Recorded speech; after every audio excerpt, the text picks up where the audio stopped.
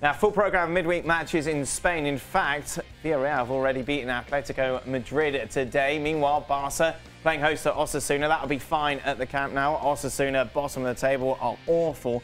Meanwhile, a little more interesting is Real Madrid's clash against Deportivo La Coruña. According to the SPI, Real Madrid big favourites, but it was confirmed today Gareth Bale out for 3 to 4 weeks. And of course, there'll be no Sergio Ramos. He's suspended after getting sent off in the Clásico. This is what Fabio Capello had to say about that challenge. A straight red for Ramos was the correct decision. Just look at the lunge on Messi.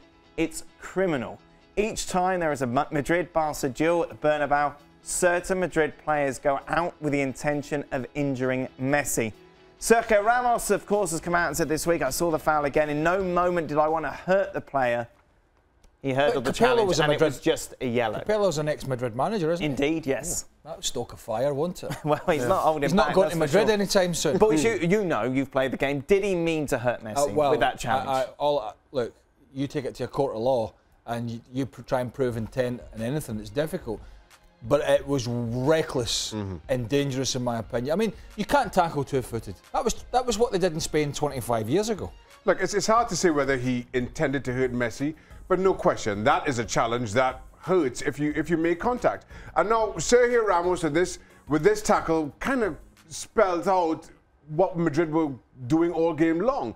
Casemiro, how he wasn't sent off is beyond me. But his job, his primary task was clearly to stop Messi at all costs. And then, but without question, Sergio Ramos' challenge on Messi was by far the most egregious of the incidents, fully deserving of a red. He didn't make contact, thankfully so, but you don't need to make contact for it to be a red. Did he want to hurt him, Stevie? Did it go through his mind, do you think? You know, the lads are saying, no, it's hard to say there's intent. If you leave the ground with 2 feet, with your studs up, challenging anybody, you're only going to do one thing, and that is hurt them. So to turn around and say that he shouldn't have got a red card is a complete and utter nonsense. And the only reason Messi hasn't broken a leg or anything like that is because he's got out the road.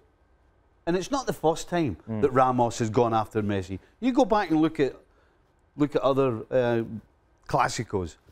Every single game he tries at least once to have a go at him. He will be suspended for just this match against La Coruña, which is ridiculous, especially when you consider that Neymar got a 3-match ban, 2 of them for sarcastically applauding an official. Well, the Spanish do things differently in many ways when it comes to disciplinary and discipline. Of course, if we're talking Premier League, it's 3 straight, guaranteed.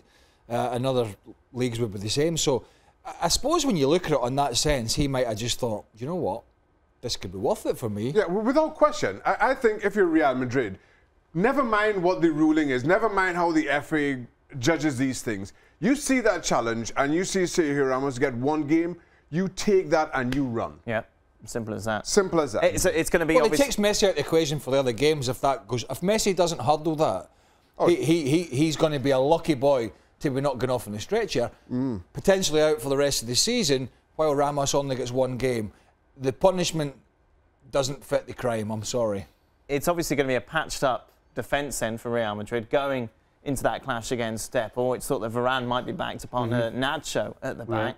Having said all of that, Real Madrid should be strong enough, shouldn't they, to get the win? Yeah, they've got too much going forward to let the lack of defensive cover ultimately hurt them. I don't see how they don't get the 3 points. Ronaldo's back scoring goals. I mean, what a problem Zidane has. He doesn't have Bale. He has to decide between Isco and Asensio. So it's not that big a problem, is it? Going forward, they got too much.